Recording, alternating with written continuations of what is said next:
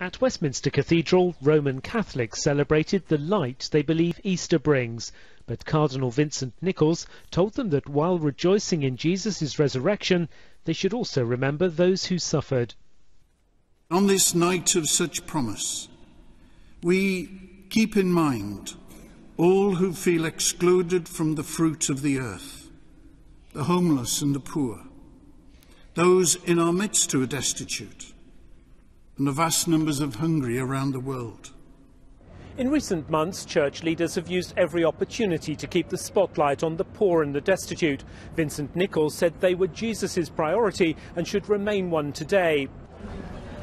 The Archbishop of Canterbury, Justin Welby, who took up a cross in a Good Friday commemoration of Jesus' final journey to his crucifixion, will also talk about the power of the Easter message for those suffering fear, grief and poverty.